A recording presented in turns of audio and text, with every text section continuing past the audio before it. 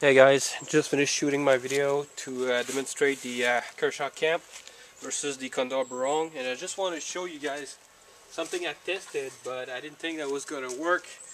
Actually tested it, and hope I have long enough of.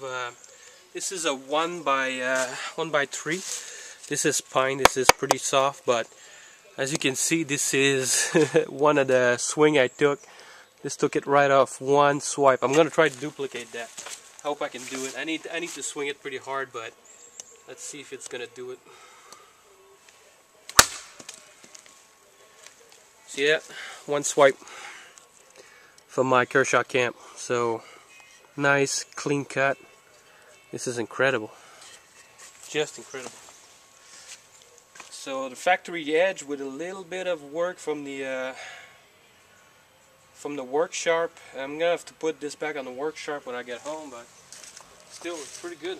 Let's see if I got it long enough to compare it to my Barong. Hope so. See the Barong if it passes through on one swipe.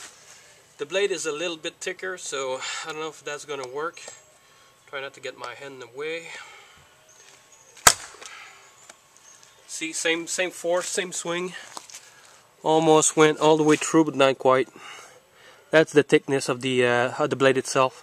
The blade is a little thicker towards the end, so a little bit more trouble getting down the entire length of that 1x3. So, of course, like that, if I just go on the other side, it's gonna go through. But just wanted to show you guys this, the Kershaw Camp.